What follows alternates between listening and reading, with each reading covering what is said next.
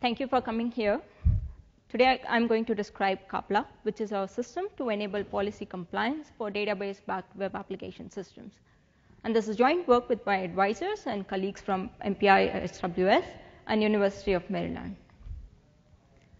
So web applications serving many different users often store and access their data from database management systems. And a lot of their data is confidential. Examples of such applications include healthcare systems that handle confidential patient records, personnel management systems that handle confidential employee records and their information such as salaries and ages, and even conference management systems that handle the submissions and reviews which need to be handled confidentially. So these applications need to comply with many different data access policies associated with their confidential data. However, these policies can be very complex and fine-grained, and specifying and enforcing these policies can actually be a challenging and non-trivial task for the applications. Let me show you an example from HotCRP, a popular conference management system, how policy checks are currently implemented in the application, and why ensuring correct enforcement of these policies is non-trivial. And in this talk, I'm going to use the conference management system as a running example. So today, developers try to enforce these policies within the application code. Here we have a snippet of the PHP code from HotCRP, which loads the reviews of a paper on behalf of a user. Do not try to read the code. I'll walk you through the important parts of it and explain what it is doing. So at the beginning, the code invokes a function to actually fetch the reviews for a paper that is requested by the user. And then in this function, there are some checks based on the role of the user in the conference and the conference phase to determine whether certain fields of the review records from the database should be accessed. Then there is a function call to actually fetch the reviews based on the user's request for a particular paper. And this is where the core logic of this particular function is implemented. Now for each row that is returned in this function call, there are some additional checks implemented on those rows. These are based on the role of the user, their conflicts, or the conference phase. And depending on whether these checks succeed, the review row is returned, or else it may be suppressed in this function. There are some more checks further down in the PHP code before returning these reviews to the end user. So basically, the policy checks are manual or in line with the application logic. And such inline checks appear throughout the code of the application as it accesses different parts of the database based on different user requests. Now, as the applications or the policies evolve, developers must continuously update the security checks to ensure policy compliance. And for this, they may need to visit many different code paths within the application. And this makes it very easy to miss the policy checks in some code path, or you may implement these checks incorrectly. So maintaining the compliance code in the application in this way is a cumbersome and error-prone process, and it can lead to data leaks. And indeed, data leaks have been reported in HotCRP in the past due to such policy compliance violations. Note that this problem is not limited to HotCRP, but it arises in other kinds of database-backed web applications as well, like the ones I mentioned in the beginning of the talk. So far, I've showed you one approach that developers often use to ensure policy compliance. And this is by implementing checks within the application code. And I've showed you that this is an error-prone approach because bugs in the application code can lead to policy violations and cause data leaks. Now, alternatively, developers could rely on the native access control support that is provided by some of the database management systems such as PostgreSQL, Oracle, or SQL Server. However, as also mentioned in the previous talk, the access control support from the databases is not sufficient to specify and enforce all kinds of policies that applications are typically interested in enforcing. And in particular, the developers may need to make some modifications to their database schema or to the application queries, or even both to ensure correct policy compliance. And because of this reason, the database access control support is not actually widely used by many applications. So given the limitations of these two approaches, our goal is to separate policy compliance from the application code and the database management system to prevent data leaks. And for the policy compliance to be comprehensive and effective, we need to be able to specify the complex and fine-grained data access policies that the applications are interested in. And moreover, we want to be able to enforce these policies without adding significant overhead for the end users of the application. So in the rest of this talk, I'll present our policy compliance system, which is Qapla, that achieves these goals. I'll describe Qapla's two main components, that is its policy specification framework and its enforcement mechanism.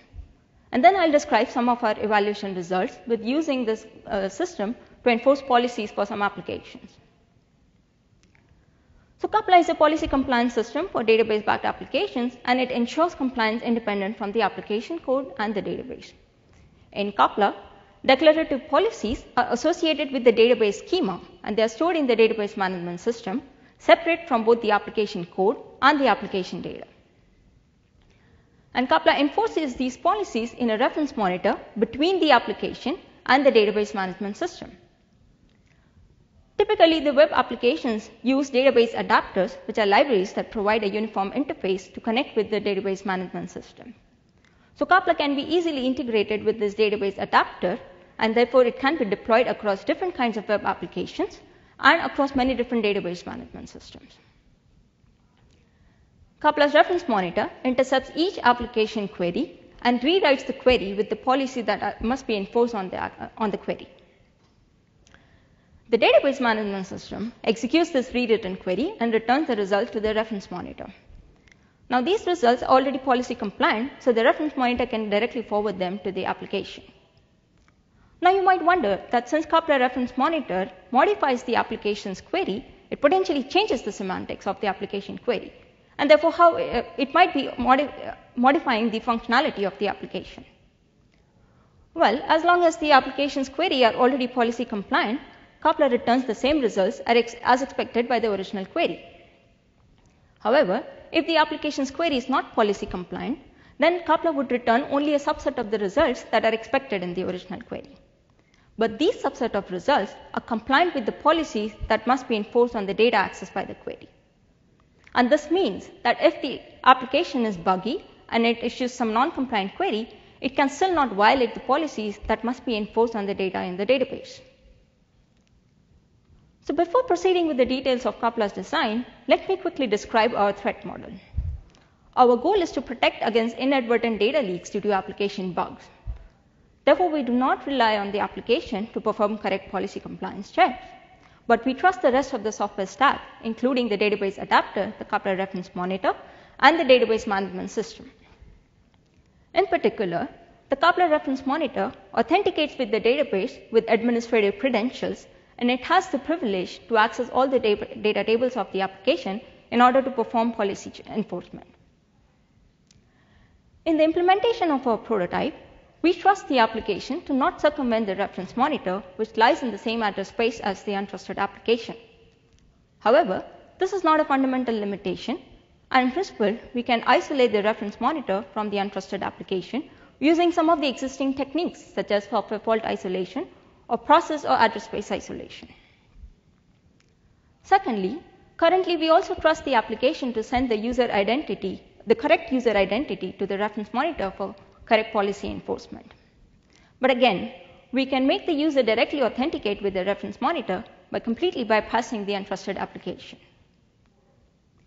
So I've given you a brief overview of Qapla's design and how it enables policy compliance independent from the application code and the database management system. Now let me describe its two components, that is its policy specification framework and its enforcement mechanism that together help to achieve this policy compliance. So I'll start with describing how we specify policies in the Qapla specification framework.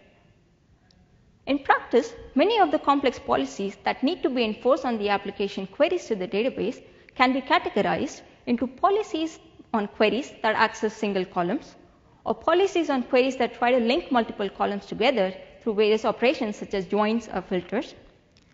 There can be policies on queries that perform an aggregate with grouping on one or more columns. And there can be policies on queries that perform some user-defined functions on the columns. In the context of HotCRP, I'll give you examples from the first three classes of policies, but in the paper, we also describe policies based on the queries that access user-defined functions. So let me start with the simplest type of policy, that is a policy on a query that accesses a single column. In HotCRP, authors can see the reviews for the submitted papers only after the decision notification. So in HotCRP, the reviews of the submitted papers are stored in a reviews table, and this other information about the submitted papers, such as their authors and outcomes, are stored in the paper table. To express the above policy, we specify the policy on the review column from the reviews table, and the policy is in the form of a SQL where clause that contains one or more conditions. In this case, we have two conditions. The first condition checks that the current date of accessing this column is after the decision notification deadline. And there is a second condition that checks that there exists an entry in the papers table where the paper ID of the entry matches with the paper ID of the review records in the reviews table, and that the user who is accessing this column is actually an author on that particular paper. So note that although this policy is described on the review column, it contains two kinds of conditions. The first condition here applies uniformly to all the values in the column, and the second condition applies differently to each cell of the particular column. And together, these two conditions help to enforce a fine-grained cell-level access control policy on this column. Of course, this is just a partial policy on the review column. A real policy in an actual HotCRP content setting would include additional OR clauses that describe access conditions for other kinds of users in the system, such as the PC or the chair. Now let me describe a policy on a query that links multiple columns together. Before I give you a concrete example, let me give you an intuition of what a link policy on two or more columns means. So when two or more columns are read together, a user can learn potentially more information than what they can learn if they could access these columns only individually. And therefore, one may need to specify additional policies to restrict when these certain columns can be linked together. In HotCRP, for example, authors can see the names of the PC members, and they can also see the reviews for the submitted papers independently. But they should not be allowed to link them together, because then they can learn which reviewer wrote their reviews for the paper. So we express this policy on a set of 4 columns from the various tables present in the schema. We have the reviews table that I already mentioned, and we have the names of the PC members stored in the contacts table. In the policy, we have a set of 4 columns that includes the review column from the reviews table, the name column from the contacts table, and additionally the contact ID columns from both the tables, which are actually required to link these 2 columns together. And the policy on this set of 4 columns is a SQL where clause that describes that any user who is an author on a paper is not allowed to issue a query that accesses these 4 columns together. However, note that the users can still access the reviews and the names individually if there are additional policies that are described on these columns. I already gave you an example of a policy on the review column that allows the authors to see the reviews for their papers only after the decision notification. We have a similar policy on the name column in the contacts table that allows all the users to see the names of the PC members. Now let me describe an example of a policy on aggregate queries. So similar to the reviews, the authors can see the outcome of the submitted papers after the decision notification. And this would be a policy described on the outcome column from the papers table. Now what if we want to allow the authors to also see the number of submitted and accepted papers after the decision notification? So we want them to be able to compute some aggregate information, optionally grouping by the different kinds of outcomes that are allowed in the system. So for this, we express a policy on the outcome column from the papers table, and we additionally allow describing the query operators that can be performed on these columns. In this case, we want to allow them to count and optionally group by the outcome values. And the policy on this column is again a simple SQL where clause, which here contains a check that the query is made only after the decision notification deadline. So note that if this policy is not specified, then the authors can only see the outcome of their individual submitted papers, whereas this is the policy that allows them to get the aggregated results. So to summarize, a Qapla policy is specified on a set of columns, and it defines constraints on the tables from which these columns are accessed. These constraints are in the form of SQL where clauses on the tables, which restrict the set of records that can be accessed from each table, given the set of columns from the left-hand side of the policy are accessed in a query together. And this syntax is general enough to describe all the kinds of policies that I've shown you so far. We have more details and examples in the paper about the policy syntax and their applications. Now I would like to describe how Qapla enforces these policies. Consider a table that contains 2 columns, each of which is subject to a policy. So column 1 is subject to policy P1 and column 2 is subject to a policy P2. And additionally, we have a link policy defined on the set of 2 columns, which is P3. Usually, P3 is at least as restrictive as the conjunction of the policies of the individual columns. Now consider an application query that accesses column 1 from the table. In this case, Qapla enforces the policy P1 on this query. And to enforce this policy, Qapla rewrites the original query by replacing the table in the query with a subquery of the form select star from T1 where policy P1. Consider a second query that accesses both the columns from the table. These columns can be accessed in multiple ways. They could be projected together, or one column can be used to filter out the results for the other column. In this case, Qapla enforces policy P3 on the query since this query is accessing the 2 columns together and they can be linked together.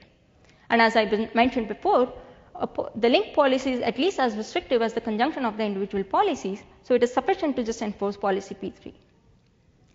Qapla will generate a similar rewriting for the original query, where it will replace the table with the subquery on the table. And in this case, the subquery includes the policy condition P3. So essentially, the Qapla reference monitor performs policy enforcement in 2 steps.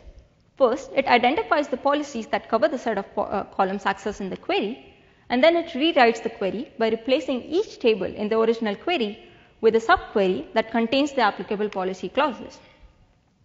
Now recall that these policy clauses are in the form of SQL where clauses. So generating this query rewriting is a relatively straightforward task. But because SQL is a very complex language and it allows aliasing of columns and tables in the query, the key challenge for Qapla is to identify the set of columns in the query and to determine the applicable policies. I've showed you a simplified picture of our policy enforcement, but it generalizes to also enforce policies on other kinds of queries that include joins, aggregates, or user-defined functions, and we have these details in the paper.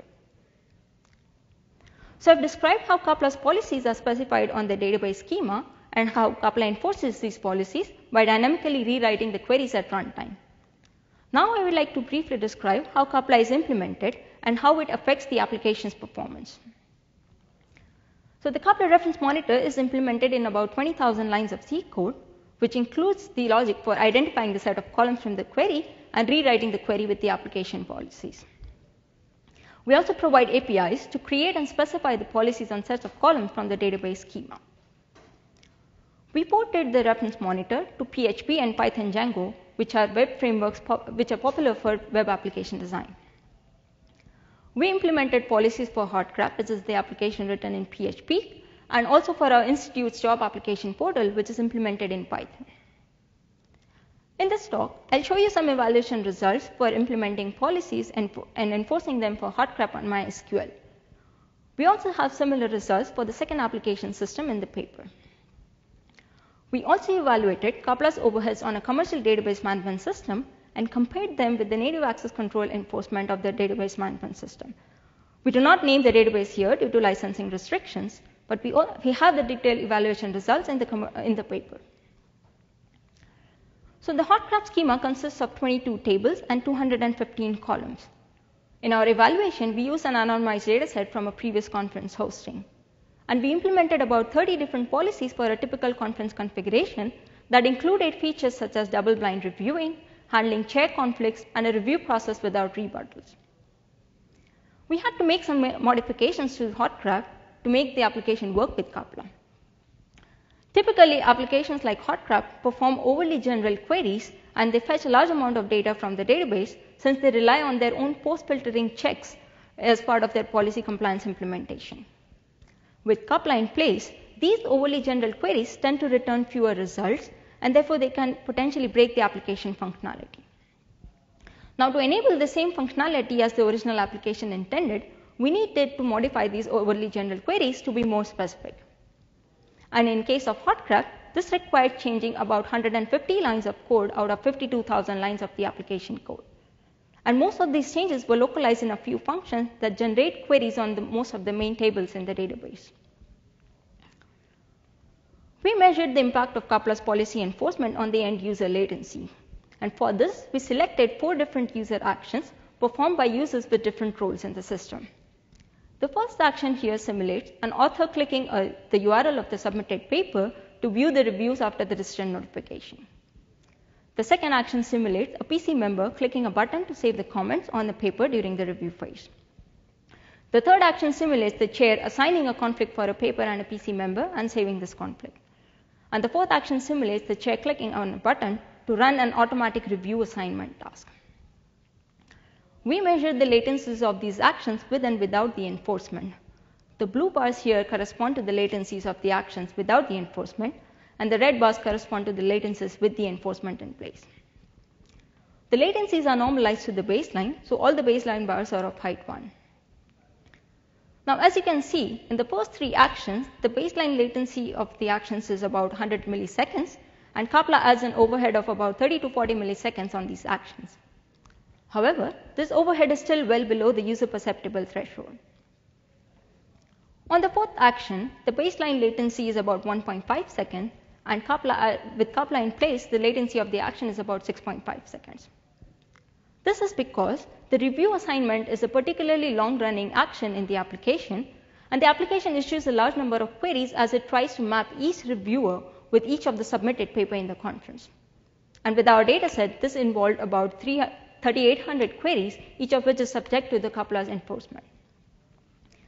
Nonetheless, the overheads are not of a significant concern to us in this case, because the review assignment is an infrequent task that is run only a few times during the conference review period. Finally, Qapla's overheads are mostly due to the execution of the rewritten queries by the MySQL database. A different database management system, which may have a more sophisticated query optimizer than what the MySQL database has, these overheads can be significantly reduced. And in fact, this is what we experience in our evaluation with the commercial database, which we have described in the paper. So now I would like to summarize my talk. I have discussed that database applications need to comply with many different complex and fine-grained data access policies. However, bugs in the application code can lead to policy violations and eventually to data leaks. Qapla provides an effective and comprehensive policy compliance system to protect against such data leaks. Qapla's compliance is independent of any database-specific support for access control, and it is also independent from the application code, which means that we do not need to rely on the application to perform correct policy compliance. With Qapla in place, developers may need to make some changes to the application. However, only modest changes are required, and this is only to enable the application functionality. And finally, Qapla adds only a moderate amount of overhead for the end users of the system. Thank you, and now I would like to take some questions.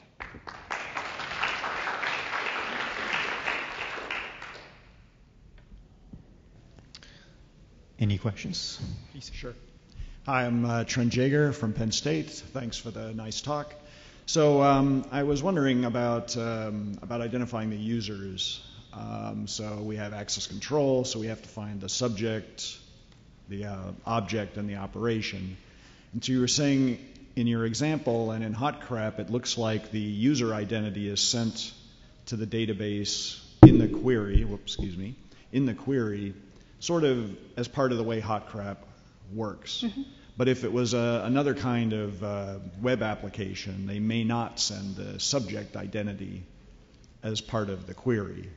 Am I understanding this right? So your question is that what if the policies were, the queries are not referring to the user identity but something else? Well, they just don't include the user identity, yeah. They would just be the query and they wouldn't identify the user for whom the query was being run. Would you have to change the application to include that information? Let me just clarify. So in the policies, when we refer to the user identity, that is just part of the policy. Okay. Even if the original query does not include user identity, it does not mean that the query is not being performed on behalf of a certain user. The user has authenticated to the application and to the reference monitor, and the queries are being performed in the context of that particular user.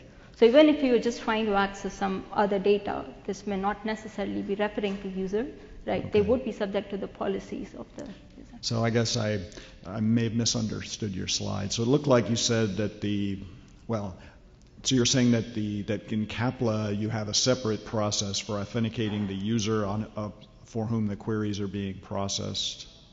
Yes, we could make the user authenticate directly with the reference. Oh, I see. So you could make the user. Yes. So you haven't yet. Yes. Right now we rely on the application forwarding the user or the identity to the reference monitor. Okay. So I guess basically you'll have to retrofit the application to do the authentication, or you'll have to retrofit the application to pass its own authenticated user identity. Yeah. So you have to do some kind of retrofitting to the application side still to get it to work with Qapla, unless the application's already sending subject information. Yeah. Okay. Thanks. No one else has a question, so maybe I'll ask a whimsical question instead, since we're at the end of the conference. So you had the example about the authors in your example, the authors wanting to find out how many accepted papers there were. Now I would never do this, but as a PC member who's been on PCs a few times, you might have a PC member and an author. Same person might be both. Yeah. And so one thing a PC member who's also an author might want to know is, have the papers that they're conflicted with, say their own papers, been accepted? And this would be, a side channel, if you will, for revealing that information, right? Because I could find out how many papers were accepted as an author, but I know how many papers were accepted that I'm not conflicted with as a PC member, and I could see the difference. Right. No. So in HotCRP, of course, the contacts table stores the information about the users and their roles in the system, right? So the PC member would be identified as a PC member, right? So when the PC member tries to perform the aggregate query, they would be, so I've shown you just a small simplified version of the aggregate policy, right? But there would be additional clauses that restrict what the PC member can access. So there would be additional filter conditions that the PC member can only count based on the number of papers that they are not conflicted with. Okay, that's good. I just had to check on that. All right. I don't have anything else. You got a question? Okay. While he's walking up, I guess I had some papers I wanted to point out to you after we're done. So sure. Don't run. Okay. Oh, thank you. So Mark Craven from Amazon. Great work. Really enjoyed the talk. Thank you very much. Earlier on, you had your little block diagram where you showed the flow of traffic between the application, Qapla, the database, and how it all went back and forth. You want to look at it? If you like, yeah, that might help folks. So you talked about the additional constraints, essentially, to the queries being added by the engine before they got passed to the database, and what came back was sanitized or acceptable, and then you've called out there non-compliant queries return fewer results. Does it flag up and say, hey, your query asked for more than you're allowed to see, here's what you're allowed to see, go and see your administrator? Or does it just say, here's the answer you asked for?